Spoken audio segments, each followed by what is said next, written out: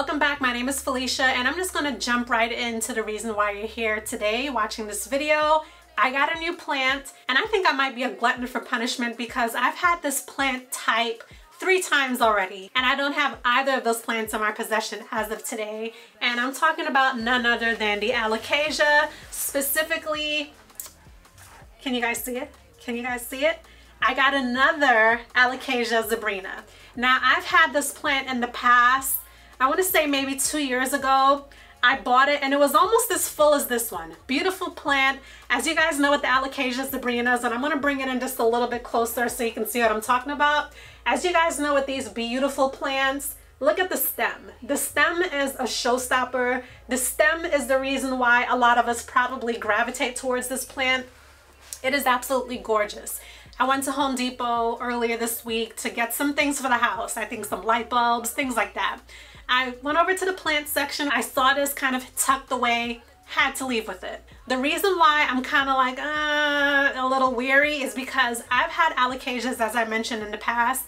I've had an Alocasia poly, I've had the Zebrina, and I've also had another one which I can't remember the name. If I have a picture of my old plant, I'll insert it here. If not, I'll just insert a stock photo. Alocasias are stunning plants. Some people do really well with alocasia care. I'm one of those people where it's kind of hit or miss. Out of all 3 of those plants, I probably had my Alocasia poly the longest, and I've had it for less than a year. My Alocasia Zebrina that I had before, it probably lasted all of 6 months in my home at the time. It just started dropping leaves. Now, dropping leaves, stems, what have you with plants, that is a common thing.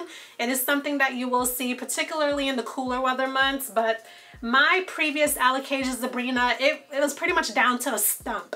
I lost all of the leaves. I think I maybe had about 10 leaves. When I say leaves, I mean stem, not like the actual, I'm not talking about this. I'm talking about the entire stem of the plant. I went from 10 to having 0. I said, you know what, let me keep the plant. I'll continue to care for it as if it still had its beautiful leaves. And then after a while, I just kind of felt silly watering the stump, so I got rid of it. I've been on a mission to find another one. I've seen some here and there, but nothing that was worth me purchasing. I've seen some small ones. I've seen some where there was some damage to the leaves, where this one actually has a leaf on here now that has a little bit of damage. Kind of, to be honest, it was caused by me. When I brought the plant home, can you guys see the rip? When I brought the plant home, I had a bunch of things in my hand. I dropped one of those things and it kind of fell into the leaf. So the leaf did rip. And this one is also, I'm glad it happened to this leaf because it also has like some, you see, like some browning at the tips. So I'm glad that that's the only one that got damaged. And I noticed that there's also a stem that's missing a leaf altogether. Can you guys see this one? This one doesn't have a leaf at all. And I think that might have happened in store. I probably didn't notice it at the time. But other than those 2 imperfections, it's a beautiful, beautiful plant for me at least. It also has a new stem here in the center. Hopefully you guys can see that. You see that? A new leaf that hasn't opened up yet. So I'm just so glad that I got my hands on it. Now I want to go over how to care for this plant with you, but I'm not going to give you any tips, any personal tips, because obviously it didn't work for me in the past. So I'm going to go on Plantarina's website and we're going to read about what she has to say about the Zebrina. So one of the first questions you should consider when purchasing an Alocasia or any plant in general, I've said this in the past and I'll say it again, I feel like anyone can care for a plant. Even someone who feels they don't have a green thumb, anyone can care for a plant as long as you have the right growing conditions, right? So lighting, water, just all of that stuff that a plant needs, as long as you can give those things to a plant, you can take care of a plant. Now, I know some of us live in places where we have an abundance of light. Sometimes there's situations where there's not enough light. In those instances, you can just supplement for that. I have a plant stand. I'll insert a photo of it if you guys haven't seen it already.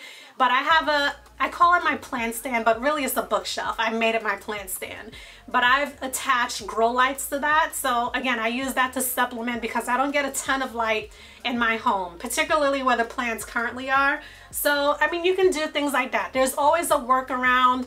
You can do it. So according to Plantarina, one of the first things you're probably wondering is how much light do I give my plant? Plantarina says that the Alocasia zebrina likes moderate to bright sunlight. It's ideal for the Alocasia zebrinas. For healthy growth, they require strong indirect light. Indirect light meaning you don't want to put it right up to the window where like the sun is just beaming. You want to bring it back a bit, like a foot or 2 or 3, and let it get some indirect light. So not direct sunlight, because they're not going to like that. Trust me, I know. But they still want to get some light. And plants are so weird like that because you want to give them light, but not too much. You want to give them water, but not too much. And that's just how it goes with plants, unfortunately. It also says here, zebrinas can also live at a lower light level, although they struggle in low light. Because this plant grows towards the sun, turning it when watering it will help it grow properly. So what that means is, if you have your plant in a certain space in your home, let's just say you have the plant like this. It's just always like this. It's in the same spot. You water it, it gets its light, it's good. But what you want to do is constantly rotate the plant. And Plantarina is suggesting that every time you water the plant, you just rotate it. And in doing so, you're making sure that the plant gets enough sunlight all around the plant. You want like a good 360 of light on the plant. You don't want the sun to just hit one spot, in other words. So as far as water, she says watering a plant once a week is ideal for the zebrina. These plants prefer wet soil. However, there's a big however, they are prone to root rot. If you guys are plant parents, or even if you're not, root rot is when you're giving your plant too much water and then the soil tends to get soggy. I've had situations where I've had plants that did get root rot, unfortunately, and I had to, I mean, you can recover, most plants can recover from root rot, but it really does take a lot of care. So just be careful. You want to water it, keep the soil moist, but don't overwater it because it's not going to like that.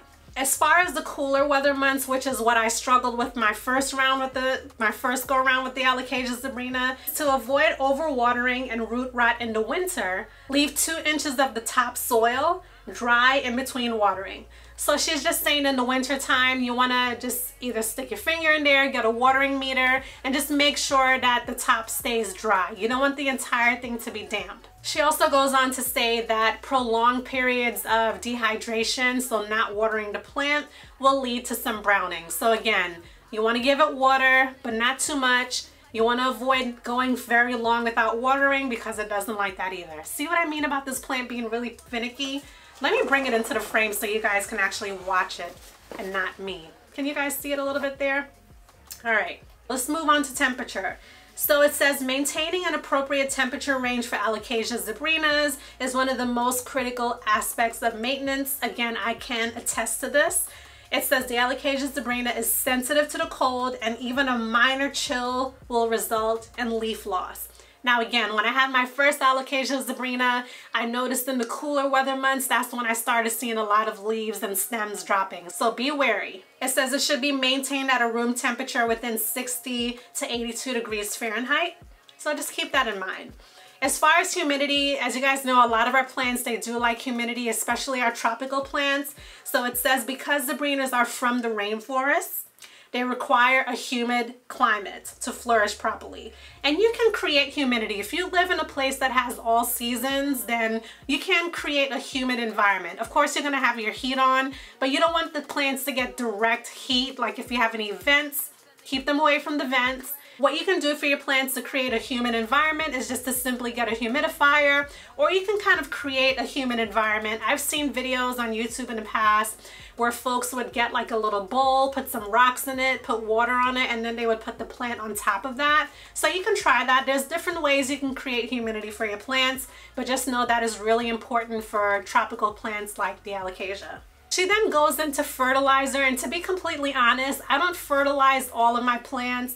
Matter of fact, I don't think I've fertilized any of them this year. It's not a bad thing, but your plants will appreciate some fertilizer. So according to Plantarina, she says the plant thrives on a slow release variant of a popular household fertilizer. She doesn't really list any specific names, so if there's one that you like and you prefer, feel free to use that one. The last and probably most important thing, especially if you have pets or young children, is that this plant is toxic. So, I mean, a lot of kids, if they're older, they're not going to eat a plant, but I mean, our kids do some crazy kid things, right?